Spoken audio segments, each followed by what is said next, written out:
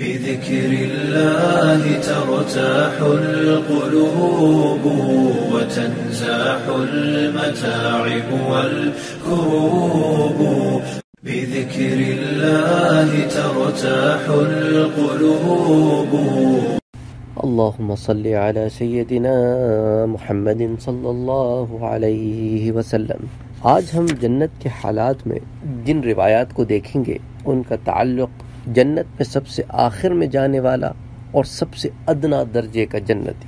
سب سے پہلے تو جس روایت کو ہم دیکھیں گے اس کو حضرت عبداللہ ابن مسعود رضی اللہ تعالی عنہ بیان کرتے ہیں کہ حضور نے ارشاد فرمایا کہ میں اس شخص کو اچھی طرح جانتا ہوں جو سب سے آخر میں دوزخ سے نکلے گا اور جنت میں جانے والوں میں سب سے آخری ہوگا۔ یہ شخص پیٹ کے بل گھسٹتا ہوا دوزخ سے نکلے گا، پس اللہ تعالیٰ فرمائے گا کہ جا جنت میں داخل ہو جا۔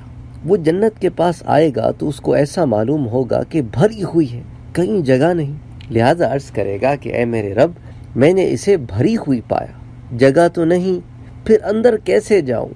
اللہ تعالیٰ فرمائے گا کہ جا جنت میں داخل ہو جا، تجھے دنیا کے برابر جگہ دی اور اسی قدر 10 گنی جگہ اور دی۔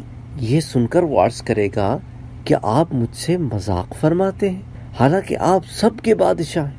حضرت ابن مسعود رضی اللہ تعالی عنہ کا بیان ہے کہ میں نے اللہ کے رسول صلی اللہ علیہ وآلہ وسلم کے چہرہ اقدس کو دیکھا کہ یہ فرما کر ہنسے حتیٰ کہ آپ کی آخری ڈاڑیں ظاہر ہو گئی کہ بیچارہ اتنی کثیر عطا کو دیکھ کر یہ سمجھنے لگا کہ کہیں میں خواب تو نہیں دیکھ رہا ہوں، میرے ساتھ کوئی مذاق تو نہیں ہو رہا کہ ابھی جہنم میں پڑا تھا، جہنم سے گھسٹتا ہوا باہر آ رہا ہوں اور میرا رب کہتا ہے کہ دنیا جتنی بلکہ 10 دنیاؤں جتنی تجھے عطا فرمائی اور میں تو اتنا گناہگار ہوں۔ تو حضرت عبداللہ ابن مسعود فرماتے ہیں کہ صحابہ کرام کے ماحول میں یہ بات کہی جایا کرتی تھی کہ یہ شخص سب سے کم درجے کا جنتی ہوگا جو سب سے آخر میں داخل ہوگا اور دنیا جیسی 10 گنی جگہ پائے گا۔ اللہ اکبر۔ اس روایت کو امام بخاری نے نقل کیا ہے۔ حضرت عبداللہ ابن مسعود سے آخری جنتی کے داخلے کا واقعہ اس سے زیادہ تفصیل کے ساتھ بھی مروی ہے۔ فرماتے ہیں کہ اللہ کے رسول صلی اللہ علیہ وآلہ وسلم نے ارشاد فرمایا کہ سب سے آخری شخص جو جنت میں جائے گا وہ ہوگا جو دوزخ سے نکلنے کی ہمت کر کے کبھی پاؤں چلے گا اور کبھی گر پڑے گا اور کبھی اس کو آگ کی لپٹ جھلسے گی، بس جب گرتا پڑتا دوزخ سے نکل کر آگے بڑھ جائے گا تو اس کی طرف دیکھ کر کہے گا بابرکت ہے وہ خدائے برتر جس نے مجھے تجھ سے نجات بخشی۔ در حقیقت اللہ نے مجھے وہ نعمت دی ہے جو اولین و آخرین میں سے کسی کو بھی نہ دی گئی۔ اس کے بعد ایک درخت اس کی نظر کے سامنے کیا جائے گا، وہ کہے گا کہ اے میرے رب مجھے اس درخت کے قریب کر دیجئے تاکہ اس کا سایہ حاصل کروں اور پانی نوش کروں جو اس کے نیچے بہہ رہا ہے۔ اللہ تعالیٰ فرمائے گا عجب نہیں، اگر میں تجھے یہ نعمت دے دوں تو اس کے بعد تو اور کوئی درخواست کرنے لگے۔ وہ عرض کرے گا اے میرے رب ایسا نہیں کروں گا، اور عہد کرے گا اس کے بعد اور کچھ نہ مانگوں گا، اور رب العالمین اس کو معذور قرار دے گا کہ اس وقت اس کی نیت یہی ہے، مگر نبھا نہ سکے گا کیونکہ اس کو وہ چیز نظر آئے گی جس کے بغیر صبر کر ہی نہ سکے گا۔ چنانچہ اس کو درخت کے قریب کر دیا جائے گا، وہ اس کے سائے میں بیٹھے گا اور پانی پیے گا۔ اس کے بعد اس کی نظر کے سامنے دوسرا درخت بلند کر دیا جائے گا جو پہلے سے بہت اچھا ہوگا، بس اس پر اس کی جب نظر پڑے گی تو عرض کرے گا کہ اے میرے رب مجھے اس کے نزدیک پہنچا دے تاکہ اس کے نیچے بہنے والا پانی پیوں اور اس کے سائے میں بیٹھوں، اور اس کے علاوہ آپ سے کچھ نہ مانگوں گا۔ ارشاد ہوگا کہ اے ابن آدم کیا تو نے مجھ سے عہد نہیں کیا تھا اور کچھ نہ مانگوں گا؟ اور عجب نہیں اگر میں تجھے اس کے قریب کر دوں تو پھر اور کچھ مانگنے لگے۔ وہ عہد کرے گا کہ نہیں میرے رب میں اور کچھ نہیں مانگوں گا۔ اللہ کو معلوم ہے کہ ابھی جس چیز کا عہد کر رہا ہے اس پہ ٹک نہ سکے گا، بس اس درخت کے پاس اللہ اسے پہنچا دیں گے اور وہ اس کا سایہ لے گا اور پانی پیے گا۔ اس کے بعد جنت کے دروازے کے قریب ایک درخت اس کے سامنے کر دیا جائے گا جو پہلے دونوں سے زیادہ اچھا ہوگا۔ وہ عرض کرے گا کہ اے میرے رب اس درخت کے قریب پہنچا دیے تاکہ اس کا سایہ لوں اور پانی پی لوں، اس کے سوا کچھ نہ مانگوں گا۔ ارشاد ہوگا اے ابن آدم کیا تو نے مجھ سے پختہ عہد نہیں کیا تھا کہ اور کچھ نہ مانگوں گا؟ عرض کرے گا بے شک اے رب عہد تو کیا تھا، مگر اس بار اس بار سوال پورا کر دے، اس کے سوا اب کچھ نہ مانگوں گا۔ اللہ تعالیٰ اسے معذور قرار دے گا، کیونکہ اسے وہ چیز نظر نہیں آئی جس پر صبر کر سکا ہو۔ تو اب جیسے ہی اس کو یہ چیز نظر آئی جس پہ صبر نہ کر سکتا ہو، تو پھر مسئلہ اور اپنے رب سے درخواست کی، تو اللہ اس کو اس درخت کے قریب لے جائے گا۔ جب اس کے قریب ہوگا تو جنتیوں کی آوازیں سنائی دیں گی، پھر جی للچائے گا اور کہے گا میرے رب مجھے اندر بھی پہنچا دیجئے۔ اللہ اکبر۔ ارشاد ہوگا اے ابن آدم، آخر تیرا سوال کرنا کس طرح ختم ہوگا؟ تو کیا تو اس سے راضی ہوگا کہ تجھے دنیا کی مقدار میں عطا کر دوں جنت میں، اور اس کے ساتھ اسی قدر اور دے دوں؟ وہ عرض کرے گا آپ مجھ سے مذاق فرما رہے ہیں، حالانکہ آپ رب العالمین ہیں۔ اس موقع کو بیان کرتے ہوئے حضرت ابن مسعود ہنسے اور حاضرین سے فرمایا کہ تم مجھ سے دریافت نہیں کرتے کہ میں کس لیے ہنسا؟ حاضرین نے عرض کیا فرمائیے آپ کیوں ہنسے؟ فرمایا کہ اسی طرح اللہ کے رسول صلی اللہ علیہ وآلہ وسلم نے جب اس حدیث کو ہم سے بیان فرمایا تو آپ ہنسے تھے۔ اللہ اکبر۔ یہ صحابہ کرام کی اتباع سنت تھی، کیونکہ اس مقام پر حضور ہنسے تھے تو اسی لیے انہوں نے اس حدیث کو سنا کر اس مقام پر اس سنت پر بھی عمل کیا۔ سبحان اللہ، سبحان اللہ، اتباع سنت ہے۔ تو صحابہ نے پوچھا یا رسول اللہ آپ کیوں ہنسے؟ تو وہ کہتے ہیں ہم نے بھی حضور سے پوچھا کہ آپ کیوں ہنسے؟ تو فرمایا کہ رب العالمین کے ہنسنے پر مجھے ہنسی آ گئی، جبکہ بندے نے کہا کہ آپ مجھ سے مذاق فرماتے۔ اللہ اکبر۔ تو سنت اللہ سنت النبی بنی، اور اس کو پھر صحابہ نے کیا تو سنت صحابہ بھی بنی۔ سبحان اللہ، اللہ اکبر۔ تو حالانکہ آپ رب العالمین ہیں، حق تعالیٰ فرمائیں گے میں تجھ سے مذاق نہیں کرتا، بلکہ واقعی تجھے اتنا ہی دیا، میں جو بھی چاہوں اس پر قادر ہوں۔ اب اس حدیث کو امام مسلم نے روایت کیا ہے۔ اچھا، یہ واقعہ قریب اسی طرح ہے، اور حضرت ابو ہریرہ اور حضرت ابو سعید رضی اللہ تعالی عنہ سے بھی مروی ہے۔ ان دونوں حضرات، حضرت ابو ہریرہ کی روایت کے آخر میں ہے کہ وہ شخص بار بار عہد و پیمان توڑ کر آخر جب جنت میں داخل ہو جائے گا تو اللہ تعالیٰ فرمائیں گے جو تیری آرزو ہو لے لے۔ وہ آرزویں ظاہر کرتا جائے گا اور مرادیں پاتا جائے گا، یہاں تک کہ اس کی آرزویں ختم ہو جائیں گی۔ حق تعالیٰ فرمائیں گے اور تمنا کر لے، دیکھ فلاں نعمت رہ گئی ہے، اس کی آرزو کر لے، اور فلاں چیز باقی ہے، اس کی تمنا کر لے۔ اس طرح سے اللہ اس کو آرزویں یاد دلاتے جائیں گے اور ہر آرزو پوری کرتے رہیں گے، یہاں تک کہ جب آرزویں ختم ہو جائیں گی تو اللہ تعالیٰ فرمائیں گے کہ جو کچھ تو نے تمنائیں کی ہیں وہ سب تجھ کو دیا اور اسی قدر اور دیا۔ اللہ اکبر، اللہ اکبر۔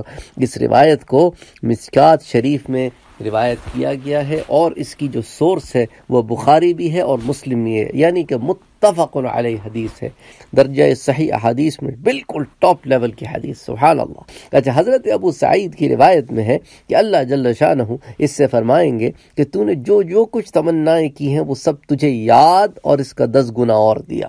اللہ اکبر، 10 گنا اور دیا، یعنی دونوں میں تفاوت کوئی نہیں ہے، یعنی دگنا دیا، پھر اللہ عز و جل اس کو بڑھا کے 10 گنا کر دیں گے کہ بالکل، یعنی ایک آدمی وہ اللہ سبحانہ و تعالی جیسے کہتے ہیں قرآن میں کہ اس روز جب جنت میں لوگ چلے جائیں گے تو پھر اداس کوئی نہ ہوگا، تو اتنا ہم دے دیں گے کہ تم راضی ہو جاؤ گے۔ اس کے بعد اپنے جنتی گھر میں داخل ہوگا تو حور العین میں سے اس کی 2 بیویاں اس کے پاس آئیں گی اور کہیں گی کہ الحمدللہ الذی احیاک لنا واحیانا لک، سب تعریف اللہ کے لیے ہیں جس نے ہمارے لیے تجھ کو جنت کی دائمی زندگی بخش دی اور جس نے ہم کو تیرے لیے زندگی دی۔ وہ شخص کہے گا کہ جو کچھ مجھے ملا ہے کسی کو بھی نہیں ملا۔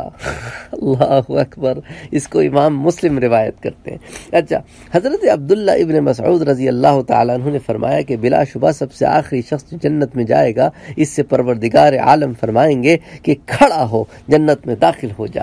یہ سن کر وہ شخص غصے کی طرح منہ بنا کر کہے گا جنت میں جگہ کہاں ہے، میں کہاں داخل ہو جاؤں، یہ تو بھری پڑی ہے، میرے لیے تو کوئی جگہ ہی باقی نہیں ہے۔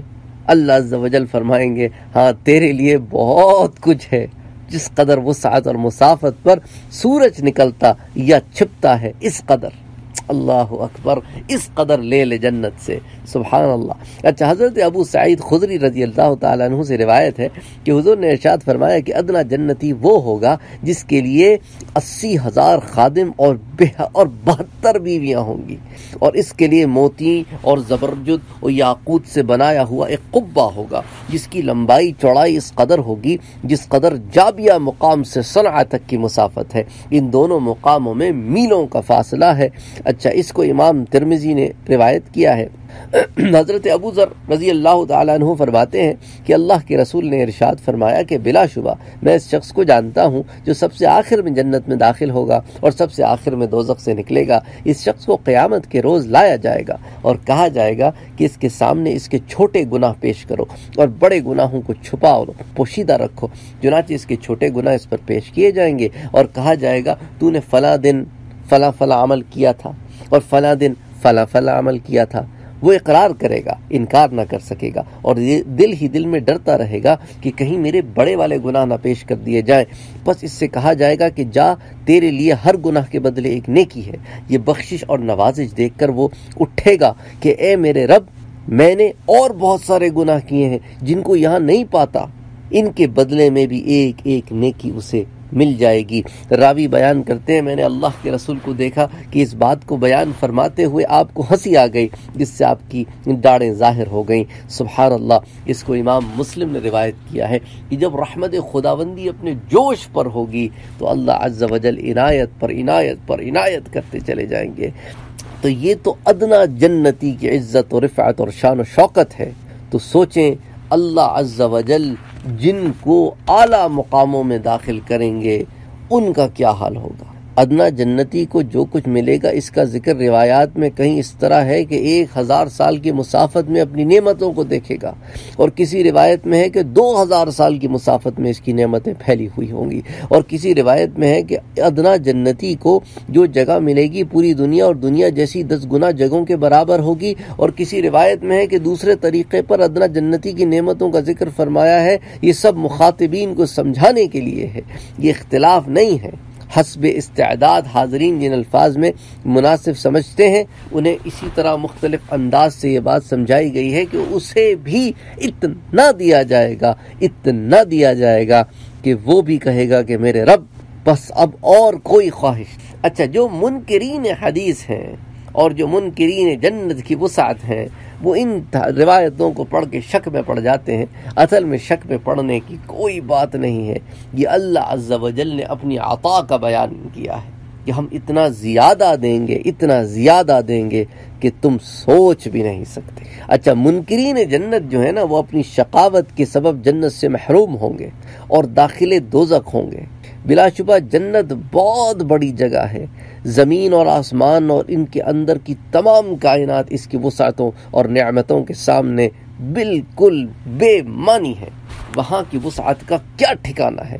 قرآن شریف میں اللہ عز و جل فرماتے ہیں وَإِذَا رَأَيْتَ ثُمَّ رَأَيْتَ نَعِيمًا وَمُلْكًا كَبِيرًا، اور اے مخاطب جب تو وہاں دیکھے گا تو بڑی نعمت اور بڑا ملک دیکھے گا۔